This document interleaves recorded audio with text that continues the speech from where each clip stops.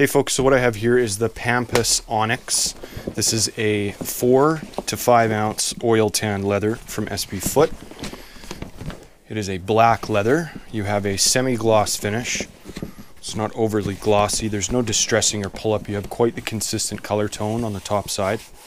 Very slightly waxy to the touch, so you will have a nice weather protective coating on that top side. The temper is regular, which means there's a medium amount of stiffness or rigidity. And then if we move on to the flesh side, you have a lighter black color tone and very minimal extra material to work around or deal with. Very clean. Very nice leather overall. So if you have any questions, reach out anytime. And if not, I'll see you in the next review.